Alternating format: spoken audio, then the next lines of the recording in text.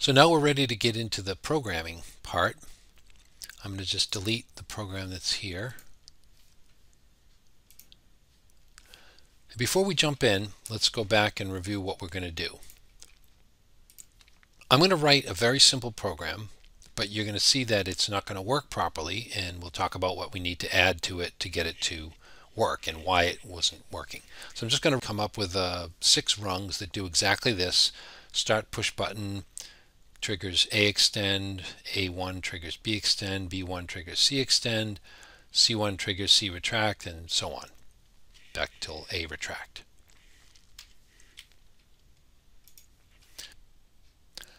So now we're going to create the program. I'm just going to go to Programs, right click, add a new folder, and I'm going to call this Sequential ABC. Now we're going to approach the programming a little differently. The last time in the last lab I demonstrated using this program library to bring down the ladder logic. And what I'm going to do this time is show you a different method that's got a little more flexibility and is better going forward. So down here where it says palette, you click on that, and down here ladder blocks, ladder elements gives you some things to work with ladder programming. So it'll come up looking like this, and what we're going to do is 6 very simple rungs. They're just going to have 1 input and 1 output. So you need to click and drag to select this whole rung here, and we'll just place that here. And now what we're going to do is copy it. Again, we're going to click and drag to select it, and you can either do right click, edit, copy, and then right click, edit, paste, and then click where you want to paste it. But the quicker method is if you select it, go Control C, Control V. That's the shortcut. So Control V, 1, 2, 3, 4, 5. You need 1 more. Okay. So this is my 6 rungs. The other thing that's nice about this palette is that if you click on Symbol List, all those symbols we created in the symbol table are here and available. And to assign them to inputs and outputs is just simply a matter of dragging them over. So what I'm going to do is I'm going to have my Start button here, and that's going to cause the A actuator to extend.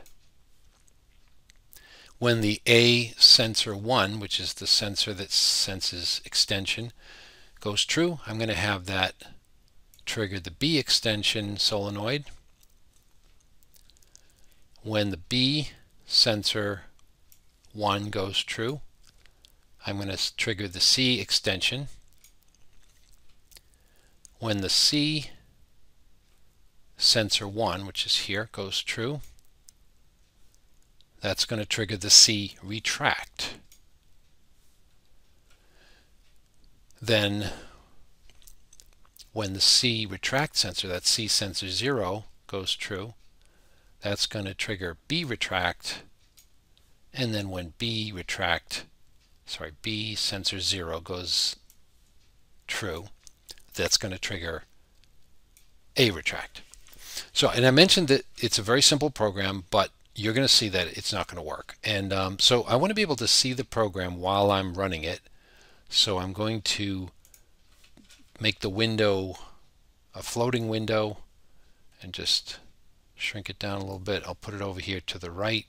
Actually, I'm going to put it to the left, so then when we're working on it later, we can watch both the PLC window and the program window. Okay, now we have to go through the program. We have to go to compile.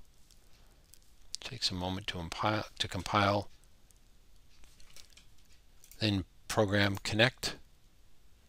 Then we hit the green play button and turn on dynamic display. So let's try it out.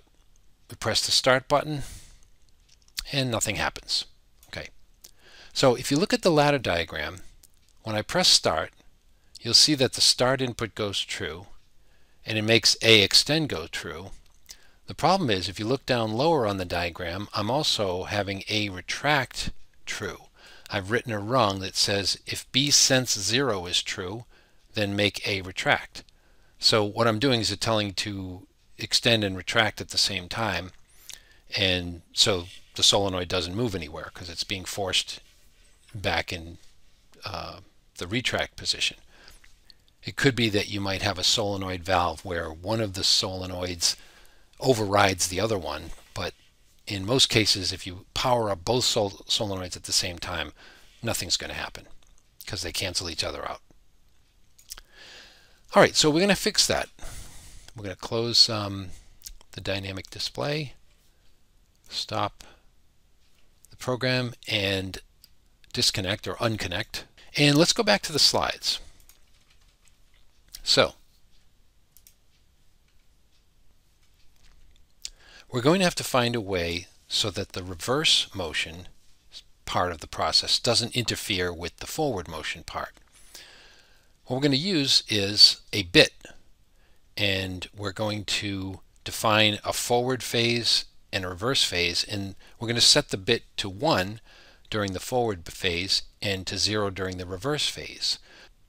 So when start is pressed, we're going to set this forward bit to a 1 and then extend the A actuator. If forward is 1 and sensor A1 is true, we're going to extend B. If forward is 1 and sensor B1 is true, we'll extend C. So that would complete our forward part of the process. The reverse part, what we're going to do when the sensor C1 is true, that means C1 is fully extended, we're going to retract C and also reset forward to 0. Now, with forward at 0 and sensor C0 is true, we'll retract B. If forward is 0 and sensor B0 is true, we retract A. So you can see how, because the forward bit has to be 0 in order for A to retract, it's not going to, just because it's B is in the retracted position when the process starts, this will prevent it from interfering with the forward motion. Okay, back to the program. I'm going to fix the ladder logic to look like what we just saw. Now I'm going to need another bit. I'm going to create this forward bit. So I have to go back to my symbol table and add, and I'm just going to call it FWD for forward. And so I need to use a bit that's not an output or an input. It's just a bit in the PLC memory that doesn't map to a physical output or input. And the syntax in AutoSIM for that is U100. I'm going to just use the number 100. I could use any number, but I'm just going to use 100. So there's my forward bit. So back on the ladder diagram, we're going to make some changes. What we have to do is add another output to this rung, and I'll show you how to do that in the palette. Now this output is going to set the forward bit to true, so it's a special output. If you go down to ladder blocks, you see the basic types of inputs and outputs. So there's your examine if closed, examine if open, and these are pulsed inputs, which we may use in some other later program. But the ones we're looking for are the ones labeled R and S. So this one, S, is called a set output. So if you click on it, it turns green. You can then drag it over into the diagram. Now, so we want to make it in parallel with this. And this is a little bit clunky, but once you get used to it, I think you'll get the hang of it. If you go to the Blocks tab up here, what we want to do is make a little right elbow connector and then a T connector. You actually have to grab the different types of connectors from this list of blocks. So this is the one we want. Click that, and once it turns green, you can then drag it over. And then we have to do a T connector that looks like this. And it may give you this little warning message. Just click ignore. Anytime you write over something that's already there, you have to click ignore. And then to join this part of the rung, we need a T connector coming from the left. And then we just need to extend this rung down with a straight line. So that would be right here. So yeah, it's a little clunky, not like, you know, some of the other ladder logic editors where you can just drag the inputs and outputs and plop them on the rung and everything works great. It is what it is. So we're going to have to just live with it. So anyway, that first rung is going, when I hit start, A will extend, and I'm going to set the forward bit. So let's go back to the symbol list and take our forward bit and label it here. All right, and then the next rung, I might as well just take this rung and I'm just going to modify it. So I need to add another input. Go back to my palette, ladder blocks, and just drag an input over here. And there's my little warning message, just click ignore. And so in this one, when the asense is true, asense 1, I want the B to extend only if forward is true.